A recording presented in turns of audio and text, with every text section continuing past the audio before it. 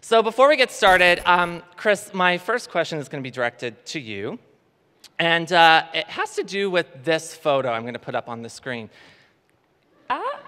Can you please explain to our delegates in the room what's going on here?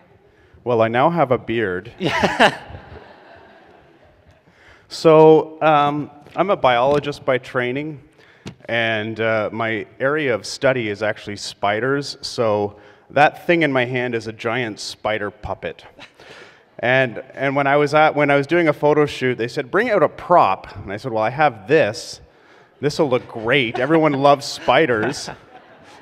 So that's what it is. So I'm really delighted that now all of you are aware that I own a giant spider puppet. You know what? I think that's the perfect way to start off our Systems Change panel. Thank you so much. So before we get started, I want to acknowledge that we are actually live streaming this event on Facebook and IG. So if you want to go on Facebook, share this live stream with your folks at home, your chapter students at home. We're actually accepting panel questions online. So if you're on the live stream, hello everyone from across Canada. Nice to see you. I'm Bryan.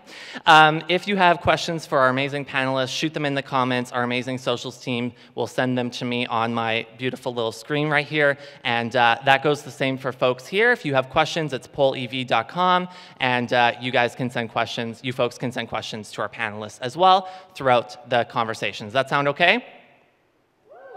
Amazing. All right, so without further ado, let's get started. Chris, my first question goes to you. It's not about the spider puppet, don't worry.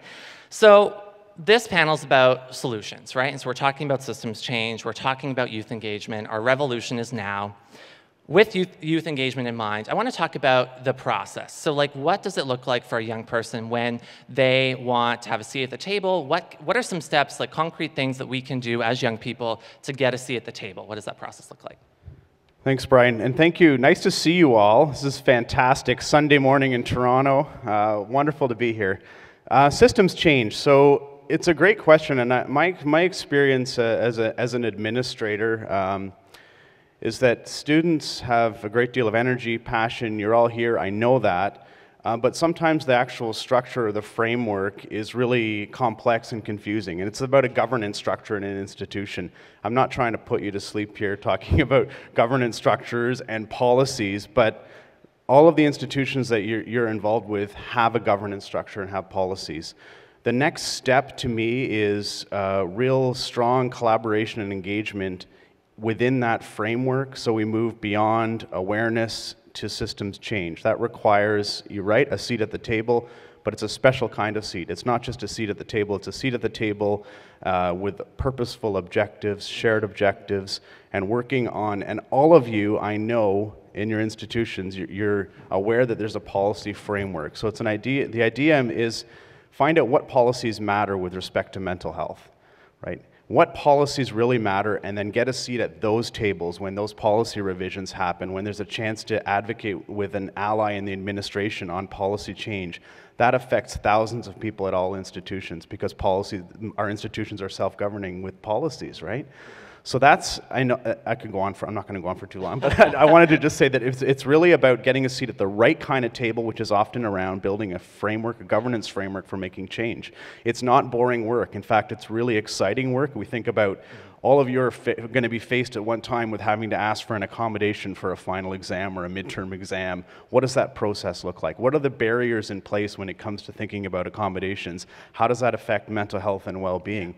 How does it affect having to ask a professor or an instructor for an accommodation when you're suffering with mental health? There's a policy behind that, and that's where change can happen. It's interesting you brought up the governance structure. So I want to follow up with that because we talked a lot about backstage and before, we talked a lot about youth advisory boards and the role that they play in a university structure.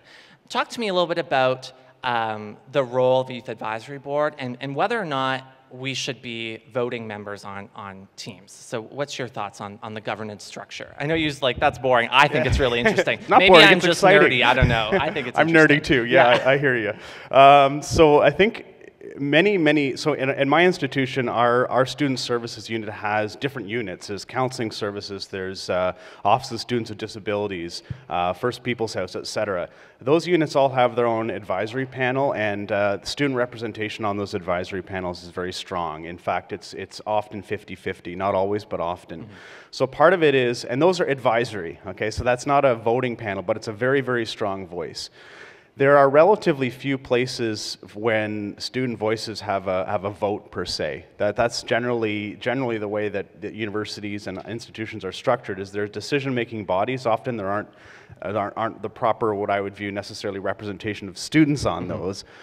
But getting on those panels and working with the chairs of those groups to say, I want more students on this panel. And that's actually, it's finding allies within that structure and then working with them and saying, how do I get myself on this advisory panel? How do I get my friends on there? We want a voice there. Can we meet more often, please? I want more meetings.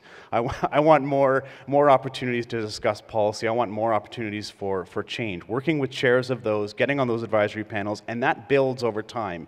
There are different committees at the institution that are parity, students and staff, for example. We need to move towards that, especially when it's committees that directly affect students and student well-being. Does that answer the question? It absolutely does. I'm so glad you brought this up because so in my advocacy work, I have the pleasure of working with folks who are older, and I often say the older and wiser generation. That's the easiest way to get older folks to like you when you call them wise.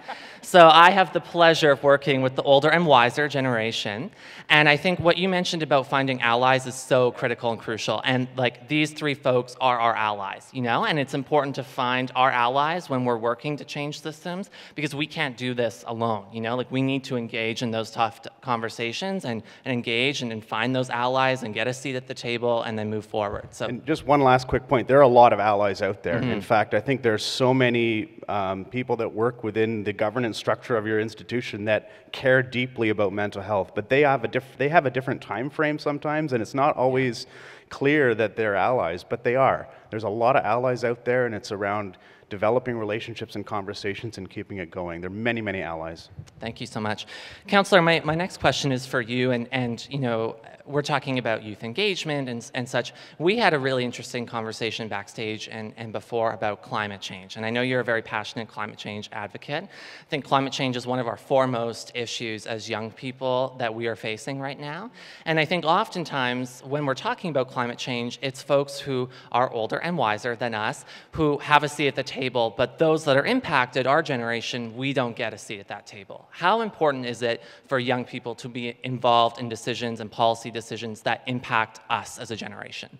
It's critically important. I think one of the things that I see as a deficit in government decision-making, especially at the City of Toronto, is that oftentimes councillors, such as myself, or elected representatives, we sit in a bit of an echo chamber, which means that we're only listening to ourselves, and if you're not at the decision-making table or participating through the standing committee structure, those voices are lost.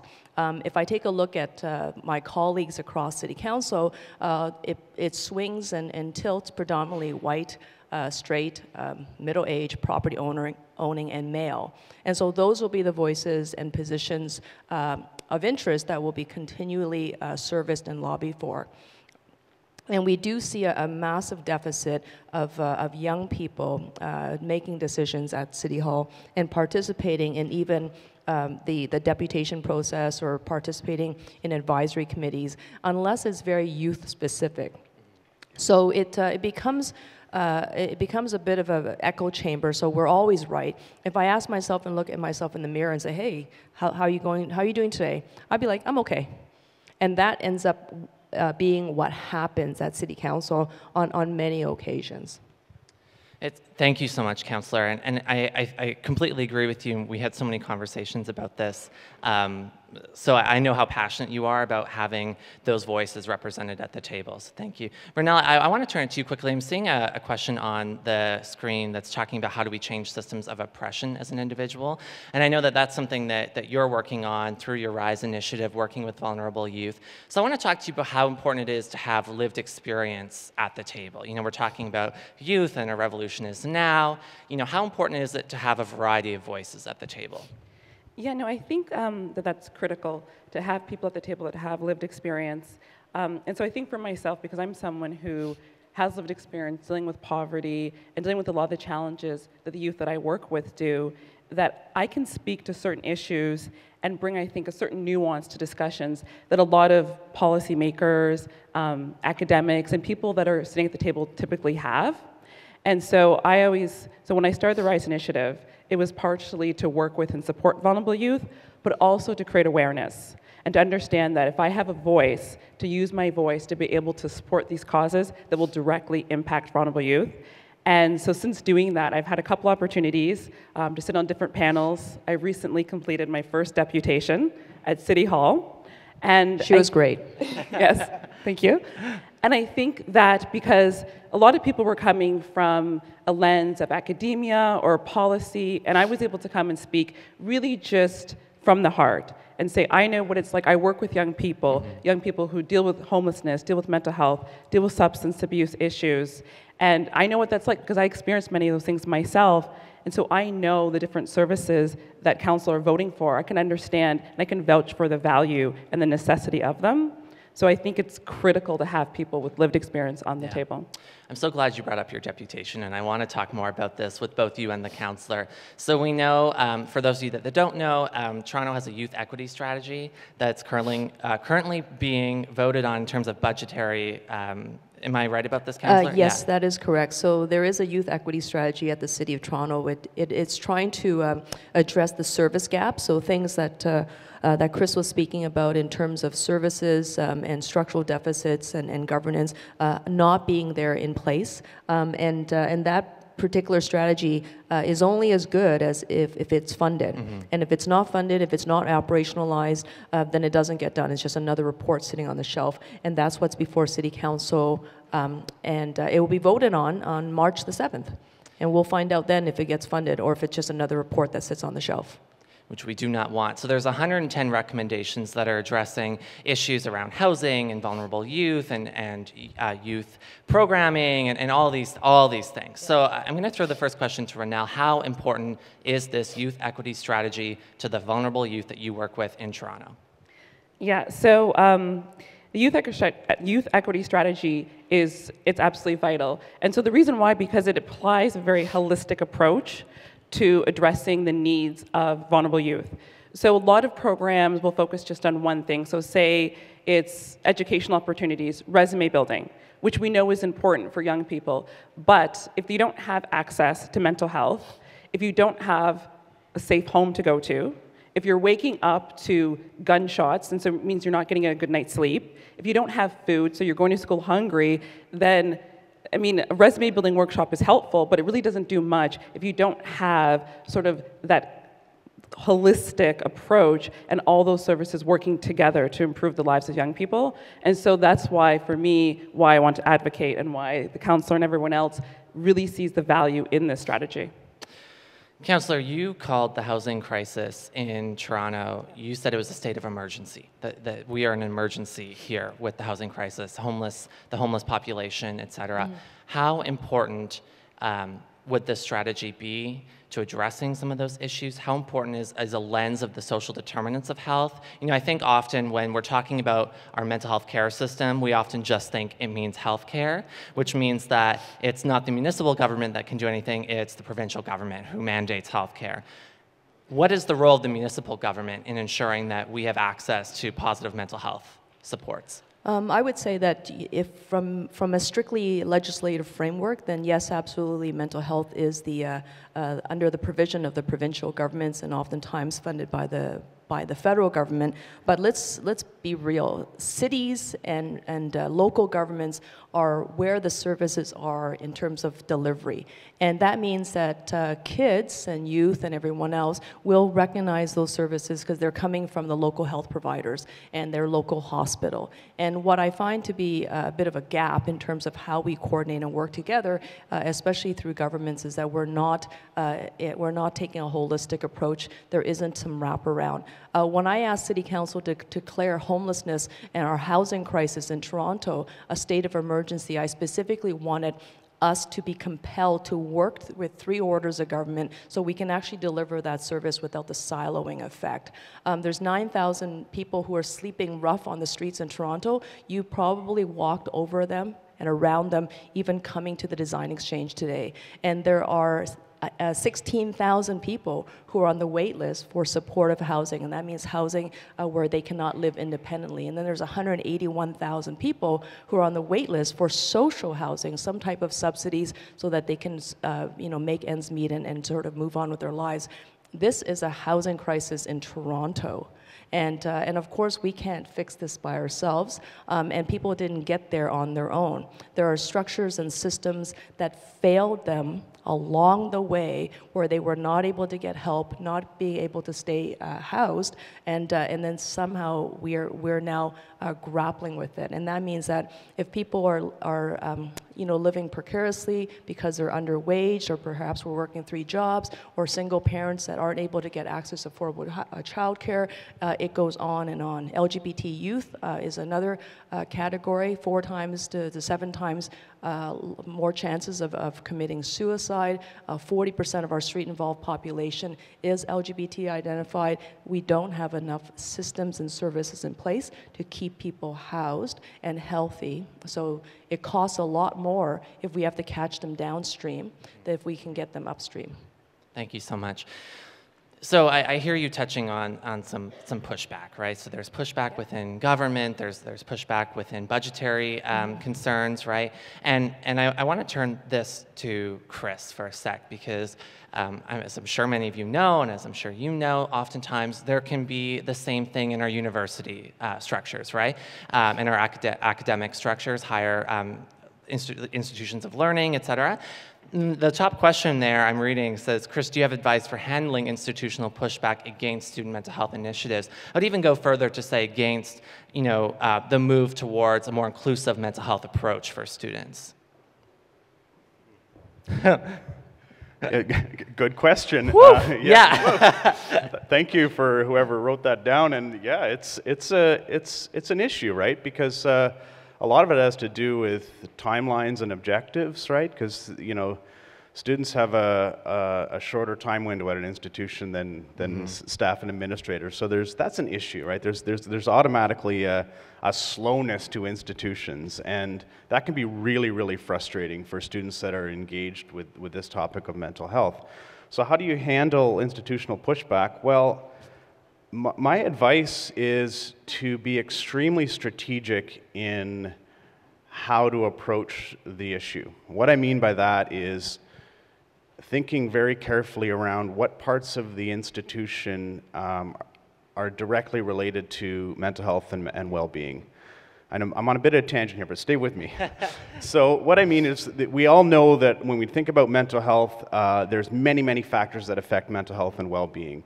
There's societal factors, we talked about homelessness, we talked about a little bit about poverty, there's all sorts of factors at play. So when you're at your school or your college or your university, what levers does the university sort of control that affect mental health and well-being? So, and that's where to put the energy into. Because that's where there's that when you put a Venn diagram around interests by administrators and interests of students, the overlapping space there is a healthy classroom environment. And the idea that's actually where, that's the shared goal is how do we create a healthy teaching and learning environment at any institution of education. This is a long answer to your question, but I'm really going to get there. The idea is, how do you handle pushback? You be strategic in finding the right aspect to devote the energy to, where there is that shared experience, and have patience and have clear objectives on that. In other words, looking to affect mental health at an institution broadly is way too challenging, and that's too big. And sometimes the problems are so big and challenging that you don't even know how to start.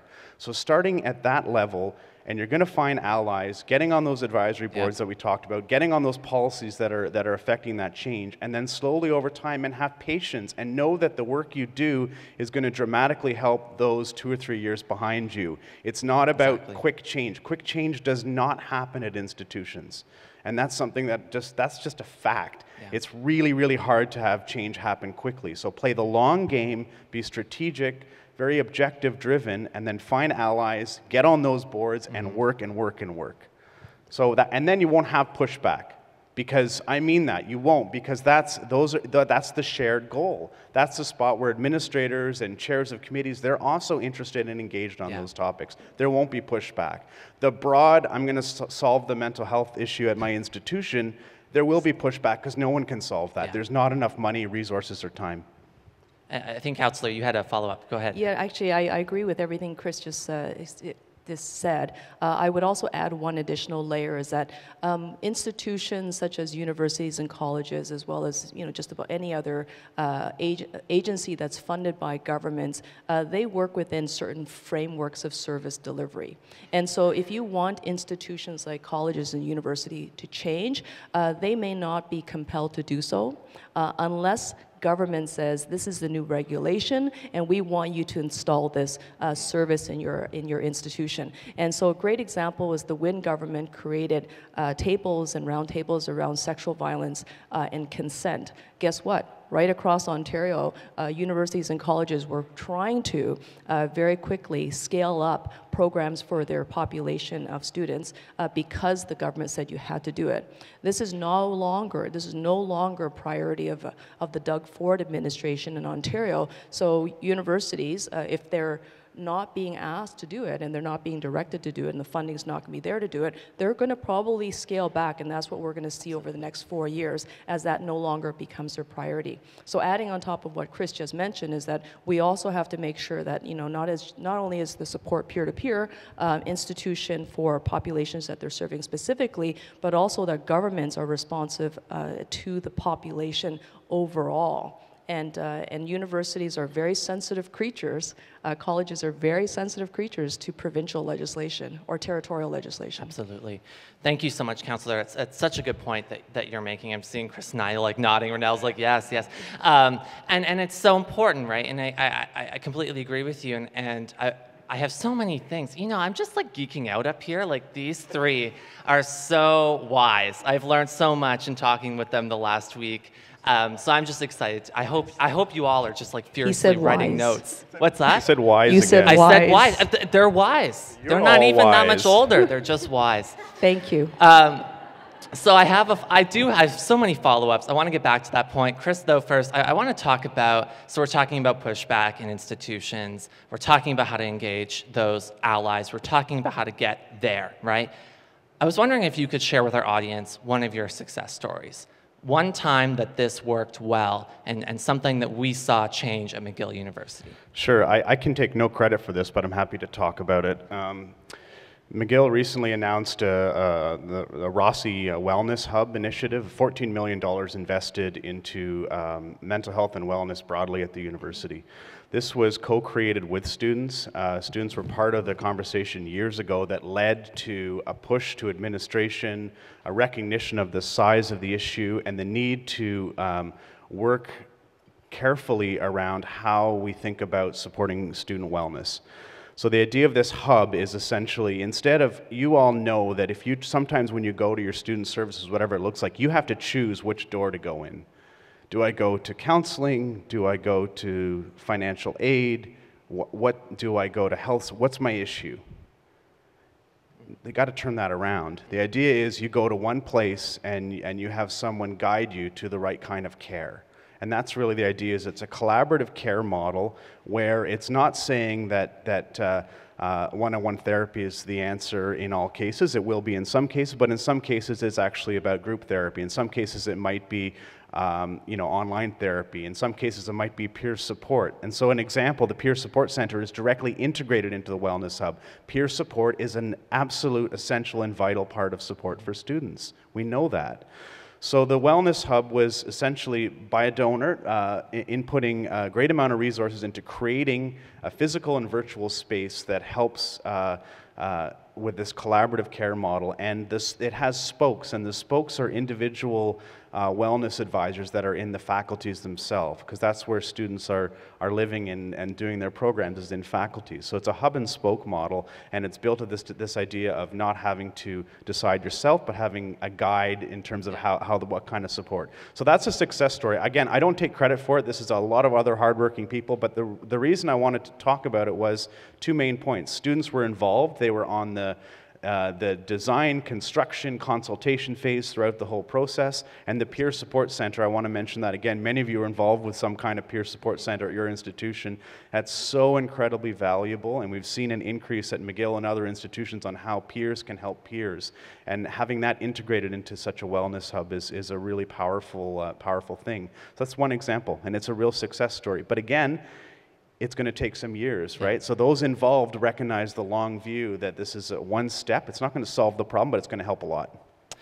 One of my favorite stories from our Jack.org network that I've heard over the years is a story about changing a door location. And it was a chapter that was really passionately advocating for a change to the entrance for the accessibility and like wellness center on their school, because the door was it was like in a weird place so that everyone would see you. So you would walk into the counseling center and everyone would be staring at you when you go to the counseling center. And we know stigma exists, and that can be scary for many folks, and stigma prevents people from accessing help.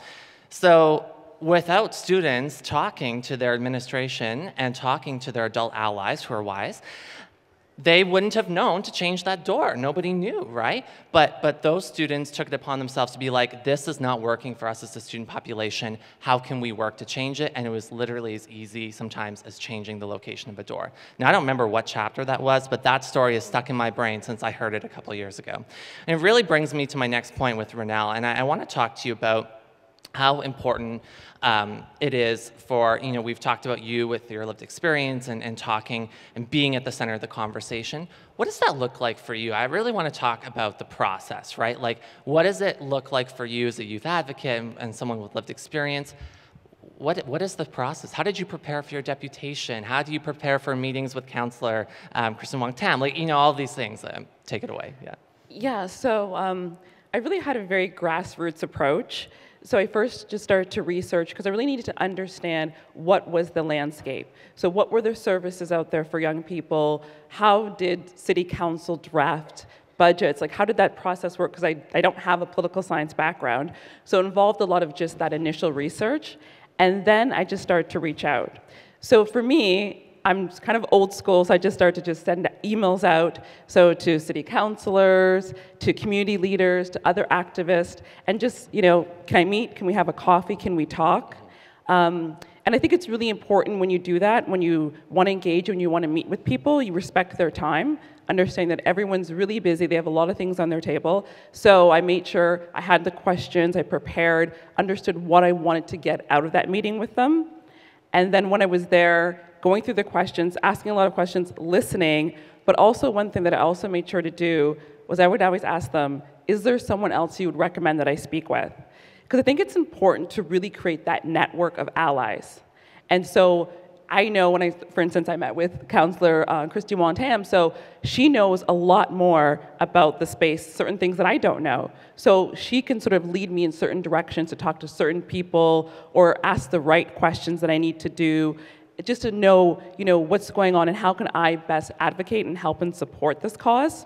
So I think that really is one real big piece, is first do your research and then just start to reach out to people. And in my experience, people are very generous and people want to help you. So as long as you reach out and you send out that email, 90% of people will give you the time to talk to you and to share their stories and their advice. Thank you so much. And it leads me perfectly to my next question that I want to throw to both Councillor and Chris, in that you folks are very busy. You're very, very busy. You have packed schedules. You're very, very important people in your institutions, I think. And it was even this is the evidence I have. We had to schedule 3 different calls because we couldn't get you all on the same call. It was so busy with our schedule and Chris's schedule and Rhonelle's schedule and the councillor's schedule. We were all over the place. It all worked out in the end, don't worry. So Councillor, I want to talk to you first about this. you're busy, you have a packed schedule, we want to have a seat at the table, we're going to do the research, like Rhonelle just said, we're going to do the research, we're going to prepare ourselves, we're going to send emails. How can we prepare for a 10-minute meeting? We have 10 minutes to talk to you, we want to share our passion with you. What does that look like? What do you recommend? I would say be extremely strategic. Understand what you need to come out of that meeting. Don't go in there rambling on. It is very important to recognize that people do care. I know my colleagues do care. But they also have 14 to 16 meetings a day, and they need to know what do you need. And the question I oftentimes ask, and this is I asked you several times, is what can I do for you with the powers that I have? And so therefore, just know who your audience is, and then be very, very clear about what you're looking for. And sometimes it's not about asking right up front. Sometimes it's also about developing relationship. People need to develop trust and relationships, and we all know that change, institutional, government, structural change is not a quick fix. If there was a magic wand to make everything better, we would have done it already. So be part of the solution, but push when you need to. Be constructive with your feedback, but also be very clear about what you want out of that 10 or 15-minute meeting. Do you have anything to add, Chris, about? That was a great answer. I would also say have action items from the meeting. Yep. So who's going to do what after that, and then follow up. Because that accountability is really, really important, and for both parties. Here's what I'm going to do, here's what you're going to do, we'll follow up with an email in 2 weeks, or whatever the case may be. Many projects start and they don't finish just because there's not that kind of, it's sort of a project management framework, but how does it look over time? And that's another key piece. And a meeting can be very, very short. It's just a face-to-face, get to know somebody, set out objectives, shared objectives, strategic, and action items. There are two words we use very often in our office, and that's patience and persistence. So even though I have a seat at the decision-making table, I get to vote with the 26 members of council, I also have to be patient and persistent. Yeah.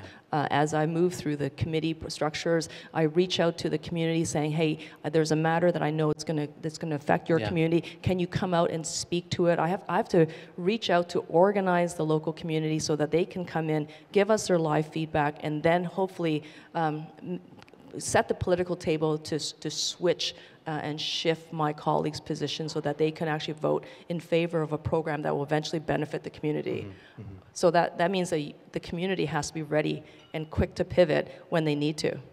Absolutely. Chris, I want to throw this question to you, and I think we can all talk about it because I know we are each passionate here about the social determinants, about a holistic approach to our mental health care system. Chris, you and I talked a lot about how we can shift our accessibility and our mental health systems to support those who are struggling with a mental illness or disability. Talk to me a little bit about, so the question is, how can I encourage my university to improve accessibility for disabled students when they won't listen to their own disability center? And I want to throw it to the counselor and to Chris and Rhonelle. Like, let's have a conversation about this. Maybe Chris, if you want to start off. Well, I think there's a lot of barriers at different levels within any institution, and it's important to recognize that those pinch points happen all over the place. So it might be indeed between a disability center and a university. It might be between the student and the university, with the disability center working with the student. I mean, it's so complex, and this is a great question. I don't have a good answer. I think getting involved with something like your Jack chapter is a great way. For example, you're all here for a very good reason. Yeah. Getting involved with your faculty student associations or your student union, because sometimes there can be an advocacy where you need additional allies to help that conversation along. So I think in some cases, so many things are built on misunderstandings, and trust is so hard to earn and so easily lost, right? So to me, it's actually a question of it's a much bigger question about how do you kind of think about building trust and giving people the benefit of the doubt and say there's probably a misunderstanding there. Yeah. How do we clear that up? Yeah. How do I approach it, not calling out, calling in, right? The idea of we talked about that. How do we bring people into a conversation when it's probably a misunderstanding? Yeah. In many cases, so many big issues you realize are the result of an early misunderstanding, a social media post that never should have been posted, or a this or a that, or a student press piece that was not quite on, or administrative response that seemed cold-hearted. Whatever the case may be, you kind of got to understand that at the root of that, it's probably just about trying to get a good conversation going and building trust again. Councillor, do you have anything to add? Yes, it is absolutely critical to recognize where people are coming from, and sometimes it is misunderstanding, but we are looking at system change, right? So you want to be able to change the structure, change how programs and services and policies are developed and delivered. And when it comes to universities, and the same thing for city-owned buildings, the challenge right now around making buildings more accessible, meeting people where they are with the proper accommodations is sometimes misunderstanding, but there is also a active wall of resistance. People in systems and governments, institutions, they don't want to change. They're not interested in changing until you push them to change. And so therefore it's critically important to figure out who your allies are. Number one is there a provost that gets the issue? Is there someone within faculty that can be your champion? Can you demonstrate proof of concept that if you were to move that door, some of you guys might be really good at CAD. That is not a tech vocabulary that I know, but demonstrate to them what that would look like if you were to redesign it, and then be able to figure out where your champions inside and outside are. One thing I do know about institutions, and I have been a community activist before I got elected at City Hall, so I used to be one of those people that would be holding a placard and yelling at a building. You know them, you know that type. And now that I'm in the seat of government, I know that it does make a difference. It doesn't always have to be yelling at a building or perhaps, calling people out, but if you can figure out how to demonstrate proof of concept that it can be done, it will be done. But people do not know how to make the change. Yeah. That is one thing I'm very clear about, is that don't assume that government or even the board of governors at university have the ideas or the solutions, because they don't. And so part of your job is to figure out, can you put this to a design studio with your urban design class or perhaps architectural class, and then get them to deliver that in a presentation model, get people to provide feedback, and eventually someone in the university who's already your champion, and there are those individuals across the universities that will be able to pick that up and say, this is important to me, and actually it's going to be important to everybody else. And inclusive design should be something that I believe architects and urban designers and everybody who works in building science, they should be working toward it anyways. But they're not going to, because they're not compelled to. Thank you so much. And so it sounds like, we talked a lot about call in, call out. It sounds like we're talking about the same thing, right? Like if we're going to change systems, if we're going to have a seat at our table, because it's our table, we're going to bring something to our table, right? We're going to bring a solution. We're going to bring an idea. We're going to bring tangible, actionable strategies that we can actually help implement, right? We're at the front line. And Rhonelle, I want to talk to you because you're at the front line. What does your pushback look like? What does your advocacy look like? What are the solutions that you're bringing to the table? Yeah, and so I think even to add to the last question is that there's power in numbers. Mm-hmm. And so I think it's important, at least in the grassroots sort of level, to find people that support the same cause as you do. So whether that's collecting signatures, whether it's a social media campaign, but collecting a lot of people that are saying the same thing and that are advocating for the same thing is a great way to sort of push back, especially when you're talking about government policy and things like that. So I think for myself, and someone who's at the front line, I understand sort of that power of the collective. And so I try to find other people, other activists, community leaders who also share the same message. And we go together, whether it's going in front of city council, whether it's just protesting, whatever it is, but doing it as a group, because I think a lot of times you need sometimes that public kind of pushback for change to happen. Right, so I know we were talking about this yesterday, that when there was the issue last year with the homeless issue and the winter and was opening up the armories, there was a lot of pushback from government to do that. But then once a lot of the people in the grassroots and the activists were out there every single day demanding that these armories were opened, there was a shift and a change within government. So I think don't ever underestimate the power of the people. I'm so glad you mentioned this, because I have news for you all in this room. There's power in this network. We have the power. We're a national network of over 2,500 young leaders across the country, coast to coast to coast. And our revolution is now, which means we have that network. We have that that group. We have the people. We can make the change. So thank you so much for saying that. Excellent. All you.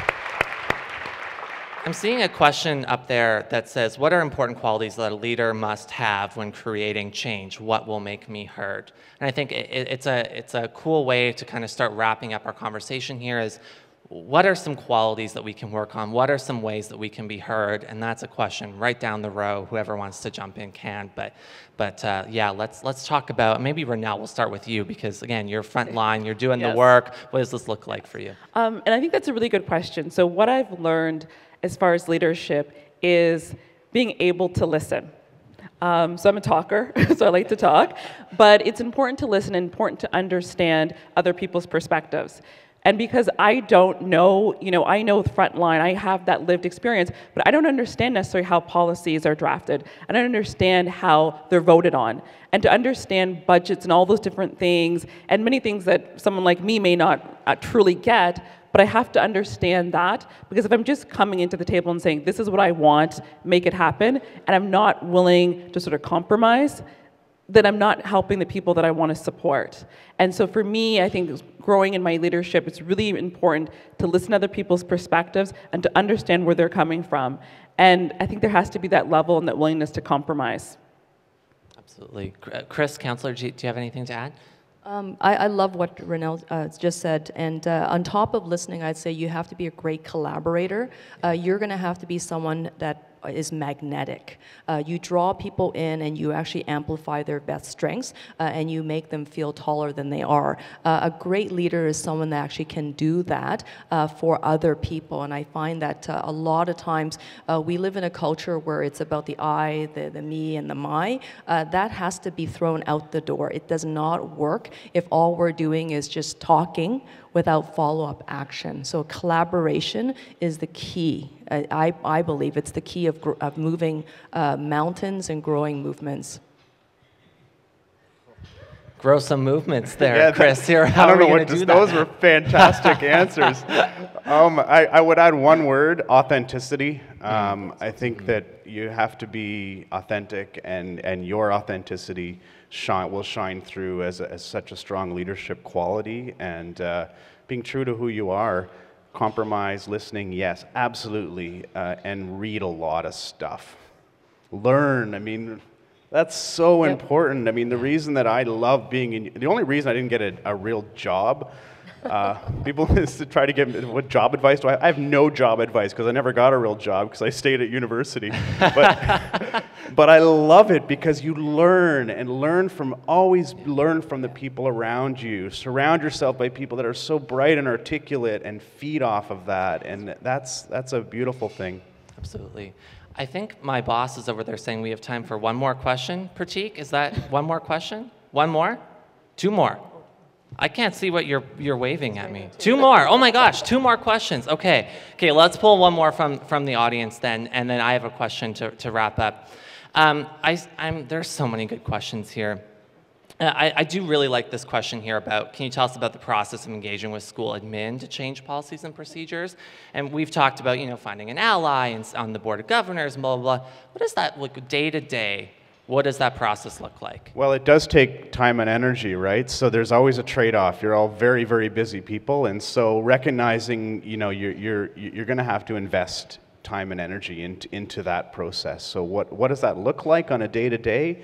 It means trade-offs. It means finding time in your schedule. It means maybe taking one less course and instead doing additional work as a mental health commissioner with your faculty student association.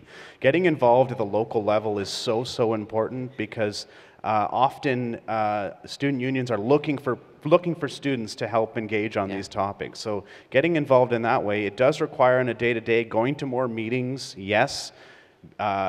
Clearing time in your schedule, yes. Will it be taxing? Yes, it will. It's really hard work. You all know that. It's hard work when you're navigating, school and your own well-being. Maybe you're caring for someone else, and then you also have these additional pressures of additional meetings and the additional, stresses of getting ready for that meeting where you have to be prepared and strategic and have action items and all these things. It's really tiring. So I think being honest and recognizing it takes work, but it's really good work, and you'll learn a lot from it. Absolutely. Thank you so much, Chris. My final question is for everyone, and we can go down the line. But as you may have seen from our very big banner there, our theme for this year's summit is Revolution Now. So maybe we'll start with the councillor, and I would love to hear what your revolution looks like around mental health. A lot of it is about self-care these days. We live in a city where we're constantly wired. There's an instant demand of our time. We need instant gratification. You post something, how many people are liking it, who's retweeting it, who's sharing it. Oh my God, am I worth anything? It actually, we can't help people if we're not healthy. And so my revolution this year, because I'm actually expecting a baby in June. Congratulations, Councillor. Thank you. And so my partner and I are expecting a baby, and I just find that if I am not healthy, and if I can't take care of my own mental health and my own stresses, and we are all susceptible, I can't help anybody else. So my revolution this year starts with me, with self-care. And hopefully you, all you amazing leaders, oh my gosh, I hope you're actually being very kind and gentle to yourself and remembering that you need to take care of yourself first and foremost before anybody else. Yeah. Rhonelle? Yeah, so I say my revolution is really being honest. And so I've struggled, I talked before, I have lived experience, I've struggled with mental health issues. I come from that background, but I think for a long time, I was ashamed of that. And I didn't talk about it, I didn't share that with people, because I was able to put on that happy face and go out and work and be successful. And so it's just sort of this past last year that I started sharing my story. I started talking about the experiences that I've been through and working with young people with similar shared experiences. And I found it so empowering for me, but also empowering for young people and everybody else. And I think we just have to start just being honest. And it's okay to say that you don't feel good. It's okay to say that you're upset or you're depressed or you're anxious, whatever it is. Let's just start talking about it more. And I love that that's what Jack.org is about, is talking about mental health, because that brings down the wall. It brings down the stigma, because we all at some point in our life are going to face some sort of mental health issue. It's normal, and that's okay. And the more we talk about it, the more we normalize it. And then it's just like to me, I envision the future where someone's saying to their boss or to their teacher or something, listen, I need to take a couple days off for self-care, is as normal as saying I need to take a couple days off because I broke my foot. Yeah. I mean, mental health, physical health, it's the same thing. Absolutely. Chris, any final thoughts? Your revolution, what does it look like? My revolution. I think there's been a shift in the last several years from an oppositional approach to mental health within institutions to a collaborative approach. I think there's been a real shift. I've seen it, I can feel it, and I think the revolution is that there's a recognition of a shared goal, and let's figure out how to get there. And it's a really, really exciting time to be a youth leader, to work with allies in your institution, to make change, to get involved. It's super exciting, and I'm very, very optimistic about the future. That's the revolution. That's the revolution. He's optimistic, Rhonelle's optimistic, the councillor's optimistic, I'm optimistic. We all should be too, because we're starting cool stuff here today at Jack Summit. So thank you all so much. Thank you, Chris. Thank you, Rhonelle. Thank you, councillor, for being here. We are changing systems with these adult allies, and we need to go home and find these people and start this revolution and have a seat at our table. So thank you so much. Thank you.